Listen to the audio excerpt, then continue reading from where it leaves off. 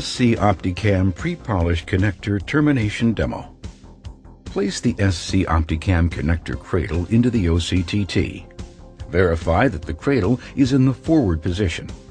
The tool comes with the cradles required to terminate OptiCam series connectors.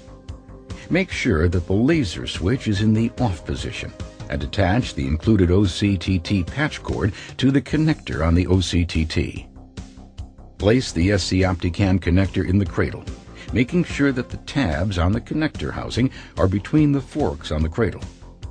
Attach the other end of the OCTT patch cord to the ferrule on the OptiCam connector. Squeeze the clamp arms to open the fiber clamp pads. Gently insert the stripped and cleaved fiber into the inner housing assembly until it stops on the fiber stub. Lay the fiber down between the two open fiber clamp pads and release the clamp arms to clamp the fiber in place. Next, shuttle the cradle holder to preload the cable, assuring optimum contact between the field fiber and the pre-polished fiber stub. Now turn on the tool laser by toggling the power switch to the on position and observe the amount of glow at the cam lever.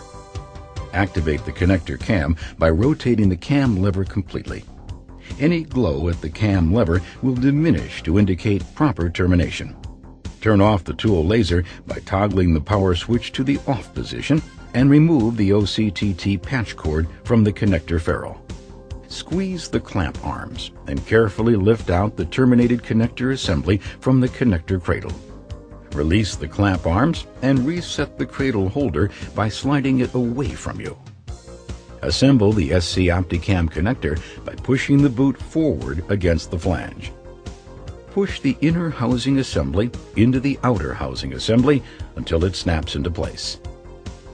The OptiCam connector can be re-terminated if necessary to improve optical loss performance. This results in lower total installed costs and reduced scrap.